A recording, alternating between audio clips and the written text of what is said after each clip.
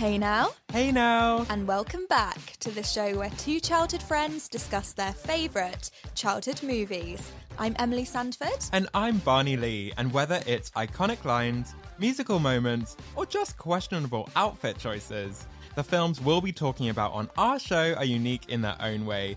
And this week, we'll be discussing She's the Man. Warning, this episode contains nostalgia and big love for Gouda. My favourite Gouda. Thank you so much to the people of South Holland for Gouda. I mean, I can probably think of a million better cheeses, but Gouda is just the cutest name. Every time you say it, you have to do the Amanda Bynes, like, hand underneath the chin. Gouda. I want to go to Gouda just so I can do that. Yeah. It doesn't work when you go, cheddar. I mean, doesn't it?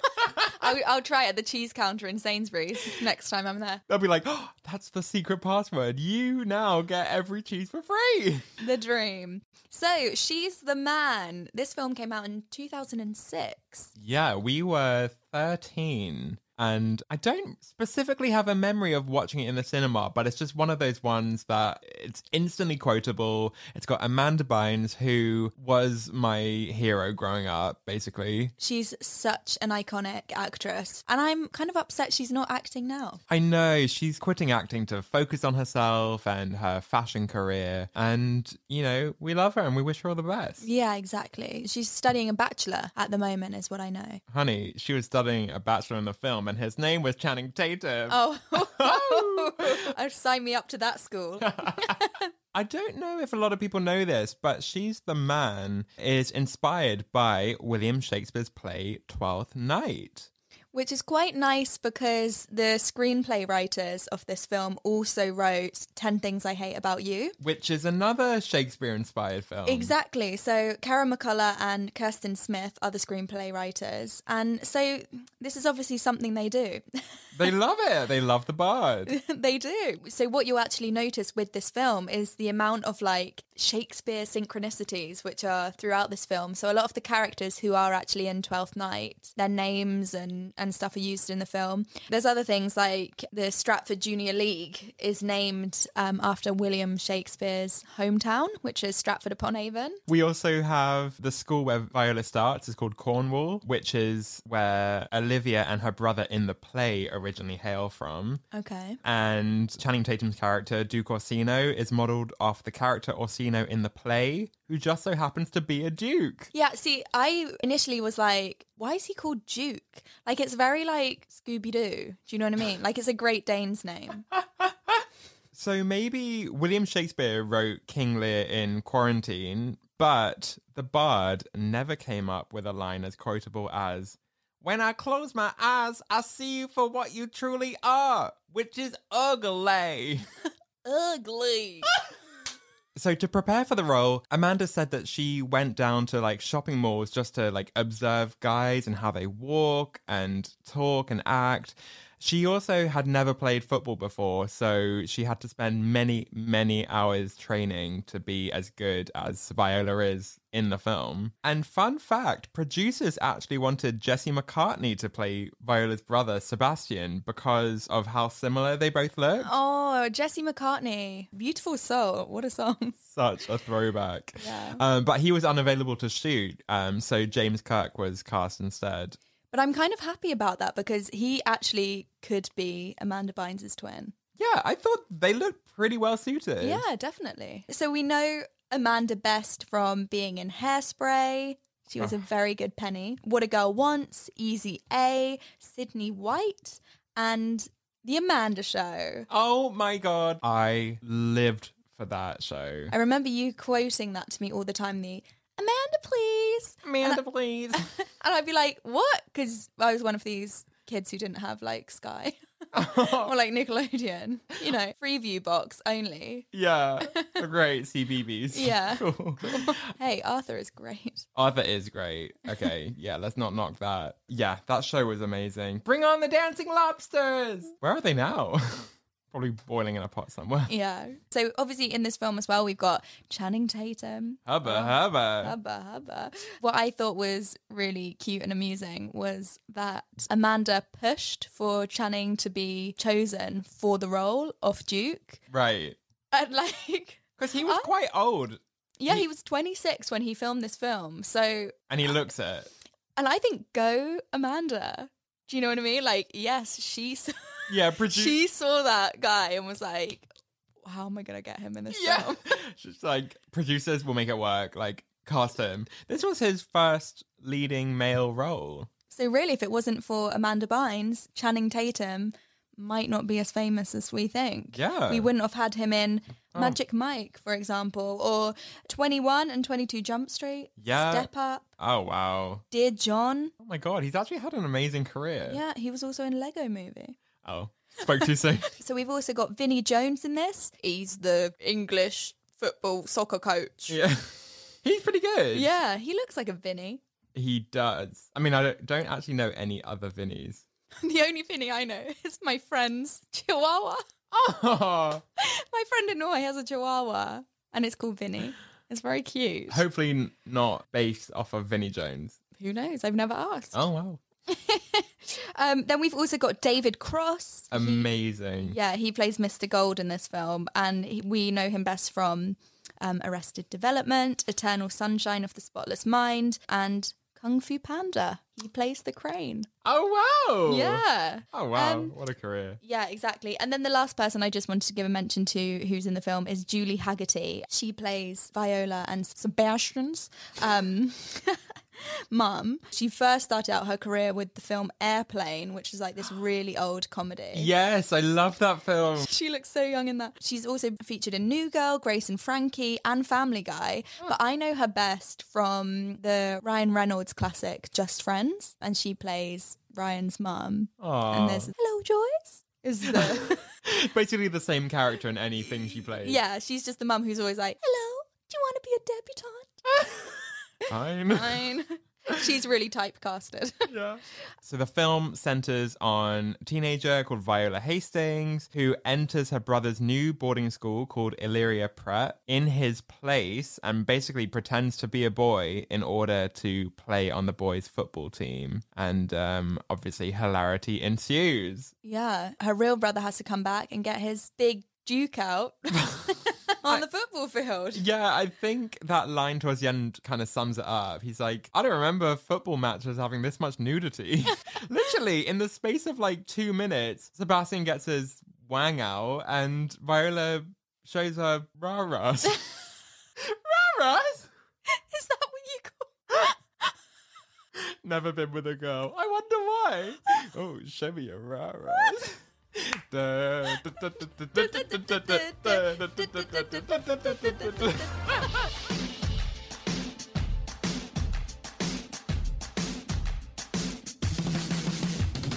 Okay, so now we're going to do Best Supporting Character. Now, something that I noticed in this film, like straight away, I was like, where do I know Monique from?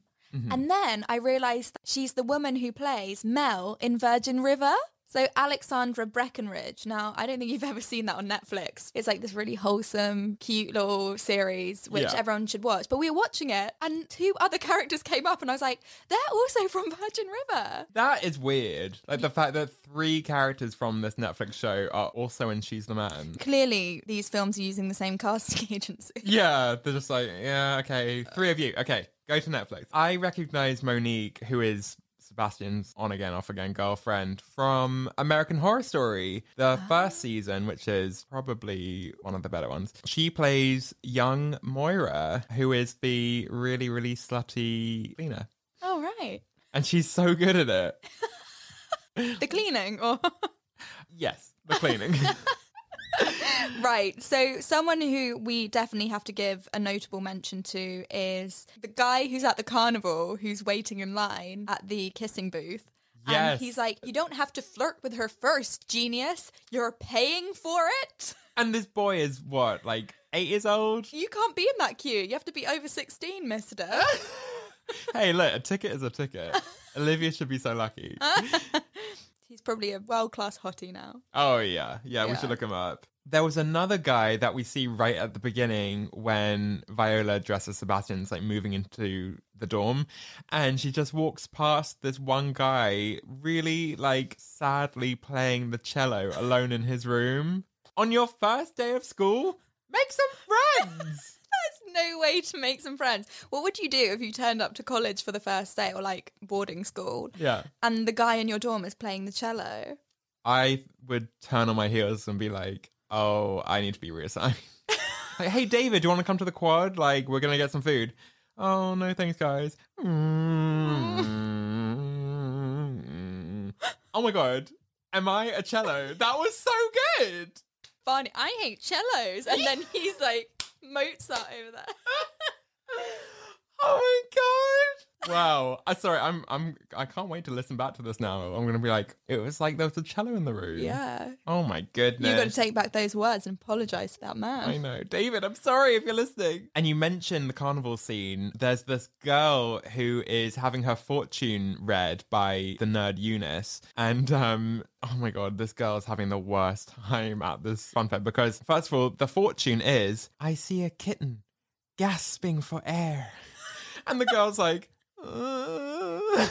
Also, her day only gets worse because she's trapped on that spinning ride as Viola is switching outfits between her dress and her Sebastian disguise. And when the ride stops, Viola's like, oh my gosh, where's my fake sideburn? And the camera pans back to this girl and she's got the sticky sideburn on the side of her face and she's just like, Stay in school. Yes, yes. Honestly, if I was that girl, I would have turned to hard drugs that night. Where are her parents? What a sad day. I know, so sad. Someone get her some cotton candy ASAP.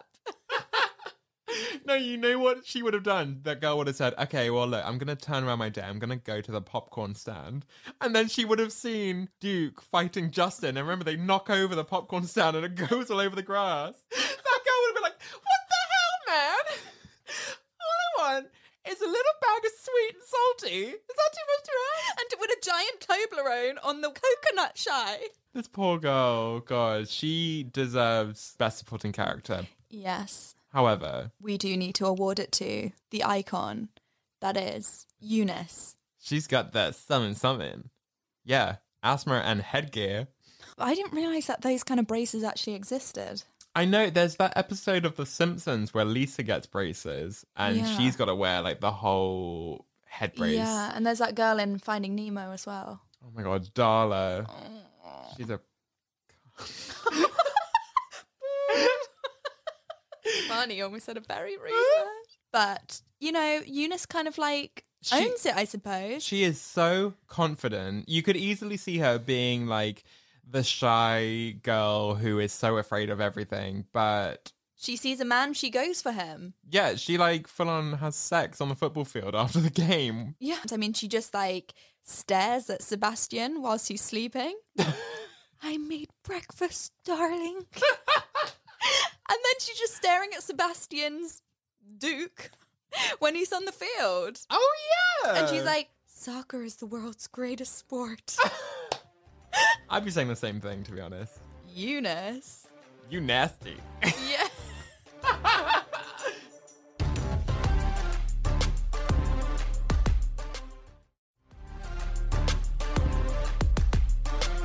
So next up, let's talk about most iconic outfit. And something that immediately placed this in 2006 for me was right at the beginning where Viola is wearing her blue hoodie, her blue cap, and she's coming back from soccer practice. I spied a yellow Livestrong band on her arm. And I was like, yes, 2006! Did you? That was iconic Barney gear. Yes. In 2006. I think we spoke about Livestrong bands in season 1, but come on, I'm still waiting for them to be brought back. Maybe I'm reading too much into this, but also, I don't know if you noticed, her blue cap had the Union Jack flag on the front. Oh, right. So maybe that was like another like throwback to Shakespeare. Yeah, Shakespeare would have approved. Oh yeah, Shakespeare could have rocked that cap. Hide the bald, you know? Oh yeah. Did he have one of those like haircuts with like the Mr. Burns like Krusty the Clown haircut? Yes. Oh, Shakespeare. Oh. Good at plays, not good at comb overs. The outfit that I wanted to give a mention to is the debutante dress. You know, like the really pink, puffy one that her mum wants her to wear. It's got like kind of taffeta underneath and it's kind of like that hard material. It's like a shiny satin, but not soft satin. Yes. And I mean, it must have been hard to move him because there's that nightmare scene where she's running, playing football in it. Nightmare. I know. Literally. I remember she like kicks the ball and like somehow, I don't know how you can kick a ball that hard that it kind of flips in the air. And she like lands on her back, probably breaking her spine. Yeah, got a feel for her. And grass stains are really hard to get out. Yeah. So Thankfully, she didn't have to wear that to the actual debutante ball in the end. She got to wear that nice green one. yeah, she looks stunning. And also I liked the dress she wore to the little luncheon, the kind of like white dress with, I mean, it was a bit weird because it had a lot of like seatbelt straps on the like bodice part. Yeah. You know. I feel like that's something you could actually get at Zara now. Yeah. Okay, so I'll tell you who else looked good at the debutante ball. Channing. Oh my God. Channing Tatum in a tux. Are you kidding? He looked good in that tux, but you know he looked even better in those grey sweatpants. And those shorts. And the towel in the shower. And in the gym. Basically, most iconic outfit is Channing Tatum in as little clothing as possible. Basically. He's a dude. He's a hunky dude. You got that right. But we need to award most iconic outfit to Viola in her Sebastian disguise. And there is a very specific outfit that we're talking about. Oh, yes, it is when she has that tampon in her nose. Which is a very smart idea. Genius! I was thinking this, like, oh my God, that makes perfect sense. I feel like they probably do use tampons for that. Yeah, why not? Why not? I mean, if they weren't before, they are now. Yeah, but Viola looks amazing in that whole getup. She's got the boy wig, the fake eyebrows, the fake sideburns. The white sneakers, the beige chino trousers, the blue blazer. And a tampon on your nose is the perfect accessory. And if someone out there doesn't dress up as that for Halloween 2021, I'll be very disappointed. Why don't you do that look and then I'll do Viola in the pink dress? Okay, sounds good. She's the man. Amanda.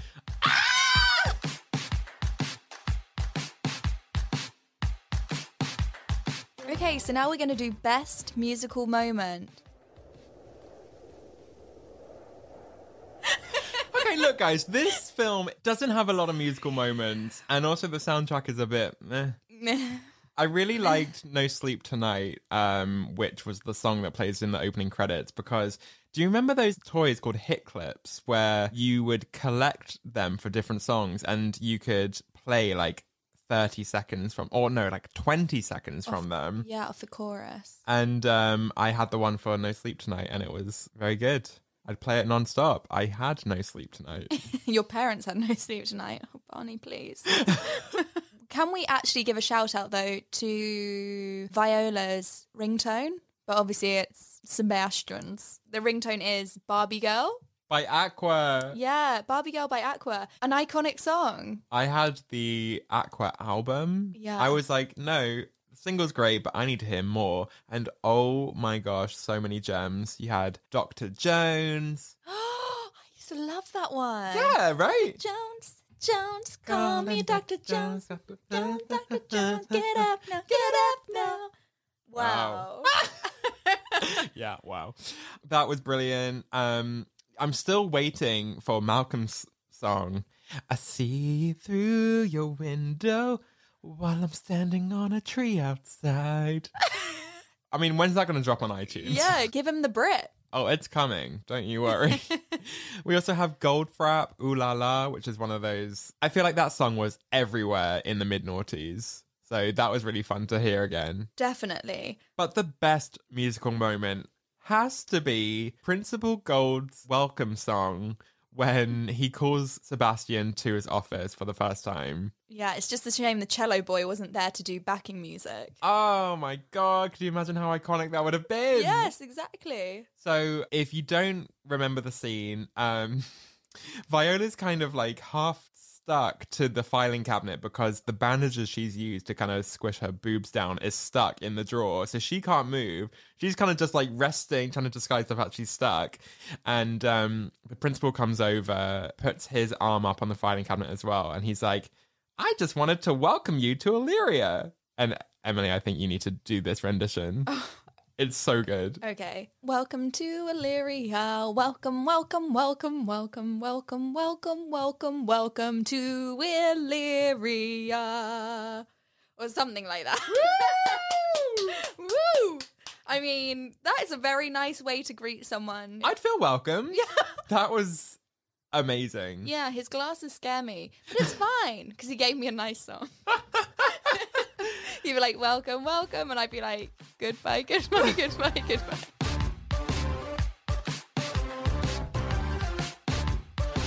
So now we're going to do best quotes. Now, the reason the quotes in this film are so good is because Amanda Bynes has like the best delivery.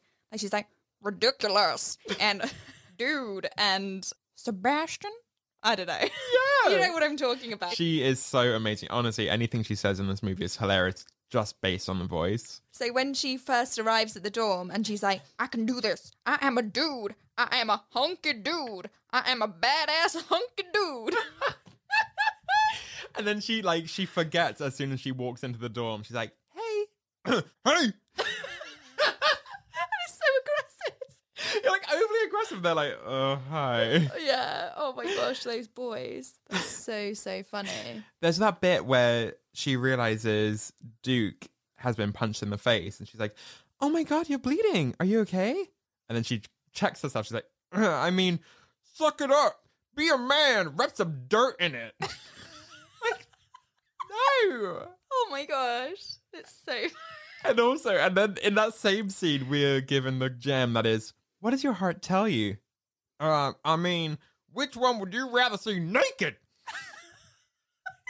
She's so good. Oh my God.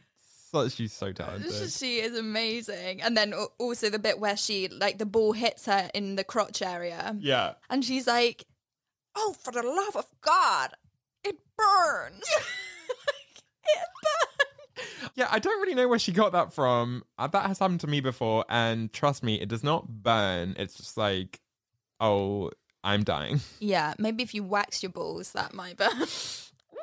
Ouchie, ouchie, ouchie. There's another funny bit when she, like, doesn't want to take off her jumper when she's playing football and she's like, I'm allergic to the sun. And Vinnie Jones, who plays Dinklage, is like, you're allergic to the sun. And you know, Amanda had some really good lines even when she wasn't doing Sebastian. There's an iconic scene where she's trying to get onto the boys' soccer team at the beginning of the film. And Justin, her boyfriend's like, Viola, end of discussion. And she's like, fine, end of relationship. Ooh. It's those kind of lines that you pick up and you're like, I really want to use this one day. Yeah. I don't want anyone to dump me, but I'm going to use it. Yeah. I've got it back in my head, you know. That's just a reminder for everyone. That line is there if you need it. Yes, keep it in your back pocket. Definitely. She also has an iconic comeback line, which is, does he have your number? 1-800-BIATCH? Biatch. Yeah. I'm obsessed with the word biatch. That is amazing. Let's bring that back. Definitely. There's a really funny quote, actually, when Viola's mum is like, she's talking about Justin. Yeah. Because Viola's like, I broke up with him. And then she's like, but he's so handsome and rugged and chiseled and great. Then why don't you date him, Mom? You've reminded me of that other scene where the woman that's running the debutante luncheon kind of leans over to Viola and is like, Viola, darling, remember, chew like you have a secret. And Viola's like, I mean, this isn't going to work in a podcast setting, but she's like, like eating like that. Like, big chicken drumstick. Yeah, ew, who's serving a big chicken drumstick at a luncheon? I hate that rule when people are like, you've got to chew your food like 20 or like 50 times. 40 times 40 or something. times. Like, who does that? I'm hungry now. I know. Exactly. It's like 5 bites. Oh. Yeah, or like, I nearly had a near-death experience with a mini egg earlier. I threw it into my mouth and it almost just went all the way down. So, yeah, definitely not doing that 40 chews rule. No. I wonder if that's like the first lesson you learn at etiquette school. Maybe. Chew like you have a secret. But the most iconic quote has to be that incredible scene in the pizza parlor where Monique comes in trying to find Sebastian. Viola's like, shit, it. Like, I can't let her get too close to see me. So she's going through all these ways to kind of cover her face. She's like holding a massive pile of pizza boxes, like some like water jugs, like a load of menus. And she finally breaks up with Monique with this amazing line. When I close my eyes, I see you for what you truly are, which is ugly. And the Oscar goes to...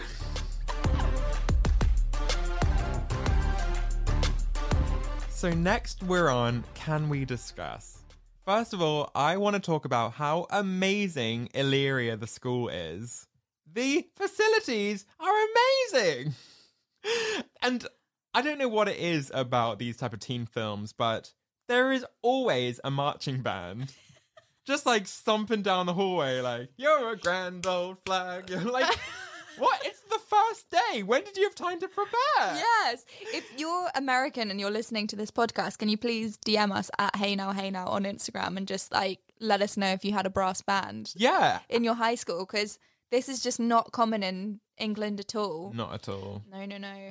But I wish it was. It's your first day to... Illyria. Welcome. I also don't understand when Viola's walking down the corridor to find her dorm. There's like a million people running around in the hallway. Like someone's like on a wheelie chair. Like some people are playing hockey. Other people are just like literally just like looks like they're just running laps down this corridor. Guys, calm down. Someone's going to get hurt. You'd be a good Mr. Gold. Oh my God. I would be hall monitor for sure. And in my spare time, little cello solos. I lost it. Oh, Mozart's rolling in his grave. What I really wanted to discuss is, you know, the part where Sebastian is like escaping his room via the window, out the window, because he's going to go to London. That is such a teen movie trope. Like, oh, I've got to get out the window. Use the door. Yeah, just ask Viola to be a decoy. Yeah. Anyway, so he climbs out of the window and she's like, you know, what about school? And he's like, well, I don't need trigonometry to be a musician. Yeah. Which got me thinking, like, when have we ever used pi or Pythagoras theorem? Oh my gosh. I can't even spell Pythagoras' theorem. Such a waste of time. Yeah. The funniest thing was when we were younger and teachers would be like, you're never going to have a calculator in your pocket the whole time. And it's like, bitch, speak to my iPhone. That is so true. And like protractor and compass nonsense. Although I will say it was fun for buying new stationery. You know when sometimes your like protractor would get all like graphite-y because it's been in your pencil case a little bit too long, and then you go to W.H. Smith's and buy a new one, and on Monday you're like, hey guys, want to see my flexi ruler? Oh my God, super flex. And those shatterproof rulers. But no, they weren't. You could break them. Yeah. I don't know. Well, something else that I think we need to talk about is, you know, the scene where they have like the initiation for them joining. Yes. That was really dark. Yeah. Did they have like porridge thrown at them or something? I hope it was porridge. Or liver. I mean, yeah, Viola gets waken up with water all over her face, and then she gets lifted up out of bed, thrown into the showers. Porridge or, you know, something else is thrown all over them. And then they're just like, take off your clothes. Take off your clothes. Like, all right, like, is this like a haunted shower or something? Yeah. And then Pervy ghost. Yeah. And she luckily kind of like escapes and is able to pull the fire alarm. What were they going to do if she couldn't get away? Like, what was next? I don't know. Well, this is what I wanted to discuss because, like, when we were at uni, the stuff that I would hear about varsity initiations, like, literally confirmed the fact that I don't want to do sport because it's so crazy. Like, my housemate was in the hockey varsity team. Yeah. And she came home one day and she literally had, like, cracked eggs all over her, like, flour all over her. You know, she had to, like, drink like so many dirty pints and like all of this, Ew. like basically the girls who were older than them just thought, we want the boys to like us. It just made them look really ugly and made them go to like Oceania on a night out looking like a chicken. And they had like eggs and feathers thrown at them and stuff. Ew. But then I heard the boys' varsity was like even worse. Like I can if imagine. you were on the guys' hockey or the guys' rugby varsity, like you'd have to drink sick, No. urine. I think one person even had to eat a mouse or something. You know, just like it's just like, oh, you're not in the team if you don't do this. And it's like, excuse me, you could have an STI and I'm drinking your piss. Like That is your piss. grim. That is just ugh. If that's what it's like in the UK, you can imagine how much worse it is at American sororities and frats. Yeah, I wonder what the initiation is like for the band team. You must drink this tuba full of sick. Oh. Womp, womp, womp. Anyway, okay. Speaking of a fun time, let's talk about the carnival. What are your thoughts on carnivals? I hate carnivals and fun fairs, however you want to spin it, with a passion. They are dirty. They have the worst rides that make you feel so sick. Also, are they safe? No. Yeah, and they're so expensive. So expensive. If you want a hot dog and a drink, it's like, oh, okay, just pass over your life savings. Honestly, it's called Winter Wonderland because it's winter and you wonder why you've spent £8 on a fun fair ride. I am proud to say I've never been to Winter Wonderland. Oh, the rides make you feel like you're going to die because they're so shaky and rusty. And you spend so much money. The only good thing about carnivals is churros. Oh, I could go for a churros. Yeah. Yeah, but no, they're so full. They're outside. Anything outside, no thank you. I hate them. Although I will say that the carnival in this film looked pretty tame and pretty well maintained, except for when the fight breaks out and there's popcorn all over the floor. Oh yeah, Gutted. Gutting. Now we're going on to trivia. Winner gets some churros. Okay. In December. I'm going to hold you to that. All right.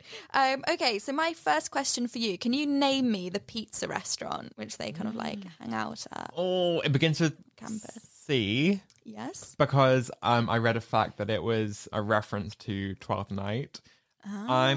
Is it like Caccino's? Cesario. 1-800-BIATCH. Okay, close. It's no Franco Manca. Oh, that's for true. Although, after Franco Manca, my jaw hurts. Too much chewing. I don't know. Something about sourdough. I don't know. I don't know. The chorizo one with olives. Oh, good one. Okay. Yeah. Okay, here's one for you. Where are Olivia's school shoes from? Anthropology. Yes! You know, bruh. Because Viola's like, they do shoes? News to me. News to me. I just thought they did nice china mugs. Yeah. They do amazing, like, diaries, books, and stationery at Anthropology. Remember that time we were there and I bought that calendar? I have since ripped out the pages of that calendar and framed them. I loved it so much. Anthropology, you're doing a lot of things right. Yeah. My question to you, what colour is the Illyria football kit? Or soccer kit? Is it red? Yes! Woohoo! Woo! You know, bruh. And then they do that face paint. Why do they do that face Yeah, paint? it's ugly. Oogly! It's ugly. Oogly. Oh my god, I need to swatch up on my impressions. Wow. Like, that's something that you'd put on your face in, like, rugby in New Zealand, isn't it? Yeah. I don't know. I mean, it served as a plot point because then they wouldn't recognize Sebastian's True. face, but yeah. Yeah. Okay, here's my next one. What does Principal Gold serve Viola in the cafeteria? A sandwich and an apple. Yes! You know, bruh. They have that amazing dialogue. He's like, there you go. Have a great apple and sandwich. And then she walks away and some other guy is like next in the queue. He's like, hi, I would love a... No. Classic. Again, the delivery is so amazing. Yeah. Okay, my next question for you. Malcolm has a tarantula. What's it called? Malvolio.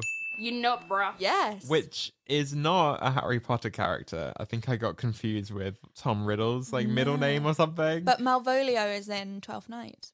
Right. Makes sense. Makes sense. Love a reference. And that's why he's also called Malcolm. Oh. Yeah. Interesting. Very Glad my A-level theatre studies knowledge is coming into use. It's not. Okay, sorry, your go. Can you remember what Eunice makes Sebastian for breakfast? Is it like a cupcake? Yes! Yeah!